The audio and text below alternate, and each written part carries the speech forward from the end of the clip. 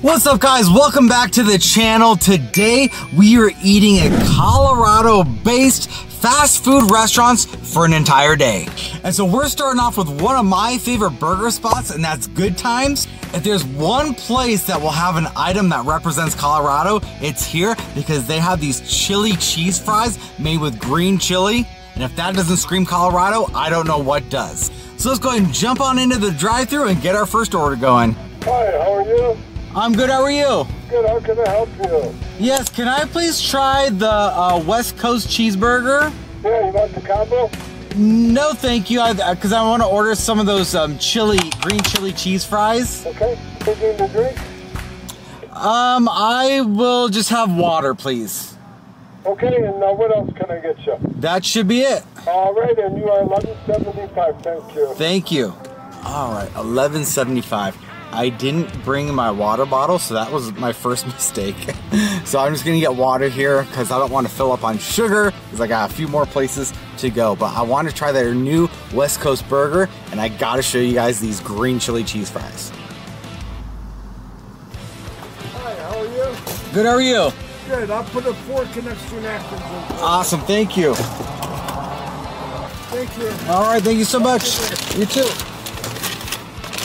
The bag is secured, so we're gonna go find parking, and then we're gonna try and head over to our next spot because it shouldn't be far from here.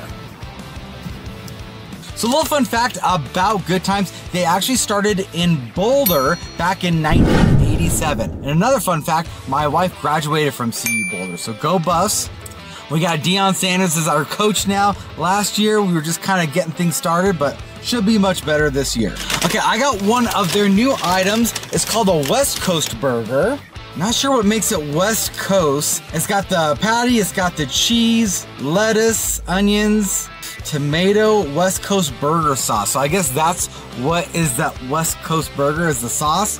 All right, I don't know what that is, but we're gonna go ahead and try it. All right, so let's go ahead and take a look at this burger here. Oh, look at the cheese, okay. You open it up, you see all that nice and melty cheese. A lot of lettuce in there. I'm not a big raw tomato and onion fan, so I'm just gonna kind of take those off. And I want to take out my fries. Come in this nice little box, I like that. And I'm definitely going to need a fork. You tell me, are you picky with your hamburger toppings? Comment below. I like lettuce, I like grilled onions, cheese of course, but yeah, we're gonna see what that West Coast sauce is, all right? That's what she looks like there. Love the melt on the cheese. Cheers.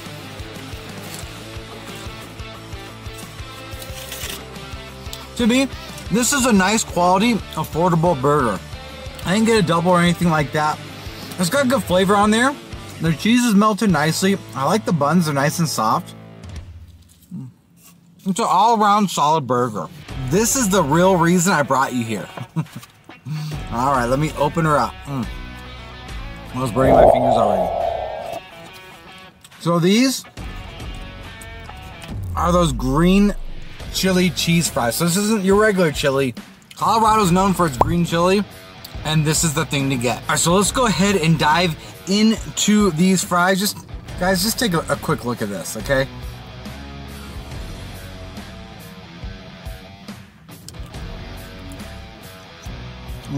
So cheesy. They do cheese fries right. So cheesy. Immediately you start getting the kick from the green chili. The guy inside is like, I'm gonna give you a fork and extra napkins. You're definitely gonna need extra napkins for this. Jeez Louise. You get those chunks of that green chili in there. They're really known for their breakfast burritos as well. I want to show you guys a breakfast burrito, but they stopped serving breakfast already, unfortunately. But these fries are where it's at. It's nice to see a Colorado-based fast food company making Colorado food. Okay, I can eat this whole thing, but I do have a couple other places that I do want to show you. Some might even be familiar to you if you don't live in Colorado. So stay tuned. I'm gonna eat just a few more fries, and we're gonna see you at the next spot. All right, our next stop is over at Noodles and Company, which I know has probably expanded into a lot of different cities and states, but it actually originated in 1955. I didn't know it was that old, by Aaron Kennedy, and its headquarters are in Broomfield, Colorado. All right, so it's kind of far from me, but it's still in Colorado. So yeah, these are everywhere here, probably one on every corner. I tried one of their new dishes, is their chicken and prosciutto tortelloni.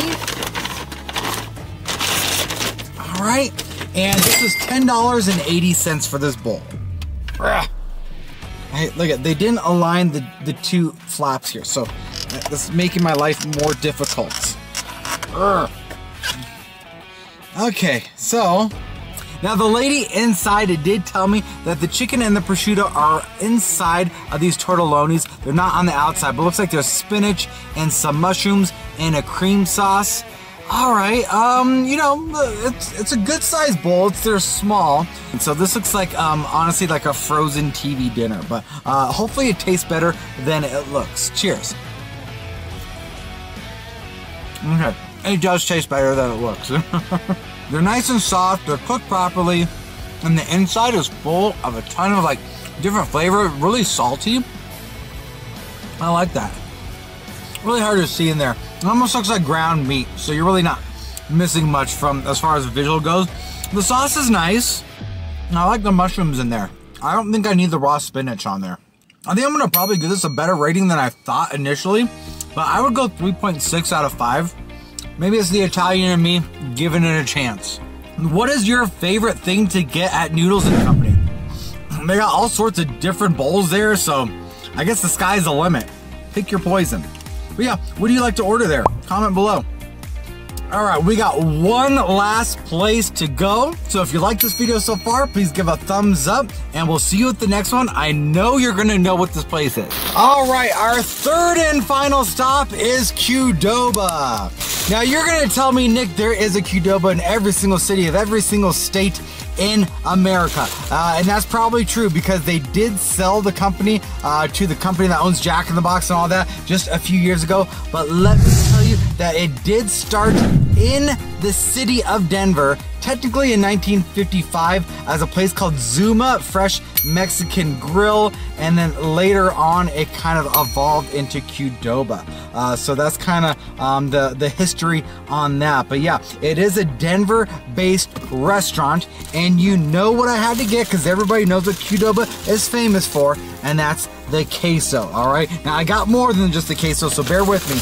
But of course, we're gonna eat some queso at Qdoba. It wouldn't be a Denver spot unless we had something to dip into. All right, so look at that. Okay, it's a little bit gelatinous here, right? It's kind of swooshing around in that cup. But yeah, there's that nice, delicious, ooey, gooey queso. All right, goes on everything. Here we go.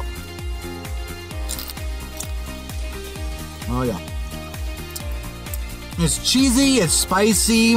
What I love is that it's not too artificial tasting, so there's gotta be some real cheese in there somewhere. If anything, I think the chips aren't as fresh as they could be, which is strange because they just opened not too long ago. Chips are kind of missing for me right now, but that queso is delicious. All right, so we were literally having camera issues as I'm filming. I think I got it straightened away here. But yes, I did not just get the queso over Qdoba. I also got their surf and turf bowl. This has their new lime citrus shrimp in there, and that was $14.25. Grand total, I spent $22.14 on this bowl and chips and queso over Qdoba. So little bit pricey, but again, this is steak and shrimp inside of this bowl, and it's a pretty good looking bowl. Take a look at that. Okay, we got the avocado in there. I have salsa, we have rice and beans. Okay, so let's go ahead and try that shrimp first, because this is their new item, that citrus lime shrimp. For Qdoba, I mean, the size are fine, and the flavor is good. Are they a little bit overcooked? Sure, but they're sitting there in that warmer, so what could you expect? Not terrible. Steak, let's see here.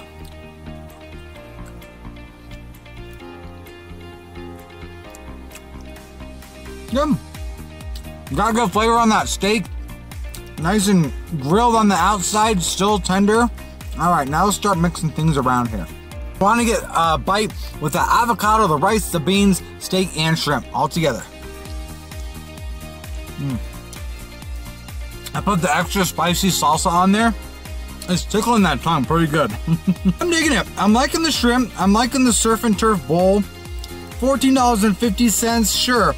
With seafood in there, I could see that. And a nice chunk of avocado in there. It's a good bowl. It's springtime. The sun's coming out. It's getting warmer. Surf and turf bowl just seems right. Citrus lime avocado. I mean, bring on the heat. I am over the cold. I'm over the snow. I think it's still supposed to snow one more time here in Denver. Not looking forward to the snow because I am going to be on a flight on Tuesday to Costa Rica. So I'll be bringing you guys content from Costa Rica when I go. But I don't want it to snow and then have to go to the airport and de-ice the plane, and it just makes for a bad experience. So I'm just hoping we can escape the snow before we fly out. So there you have it, everyone. Those are 3 fast food restaurants that were based in Colorado. But there are so many more Denver-based fast food companies that you probably don't even know about. And there's a car that's trying to parallel park right next to me, and I almost thought they were gonna hit me. If you like this series, please make sure to give a thumbs up and subscribe, and we'll see you in the next one. Peace!